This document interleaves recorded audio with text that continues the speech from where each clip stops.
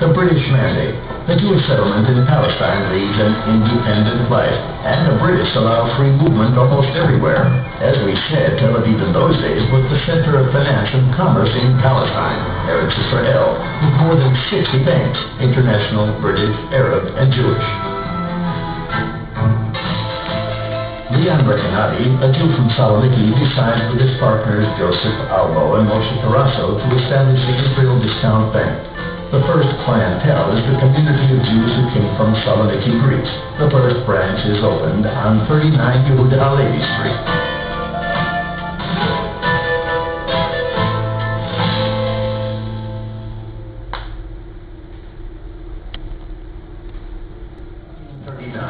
The Second World War breaks out.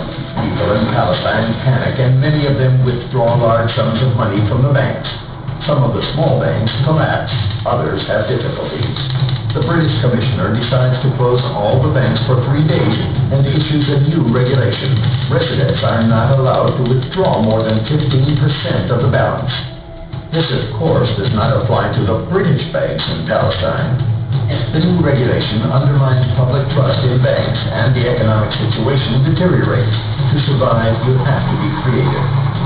An example was when Recanati found a loophole in the regulation.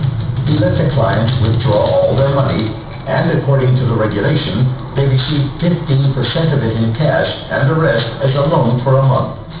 This spread quickly to Tel Aviv, and the reputation of the bank was redeemed. 1942, the midst of World War II. Despite the difficulty to import and export, the economy in Palestine blooms. The authorities encourage people to develop agriculture and industry.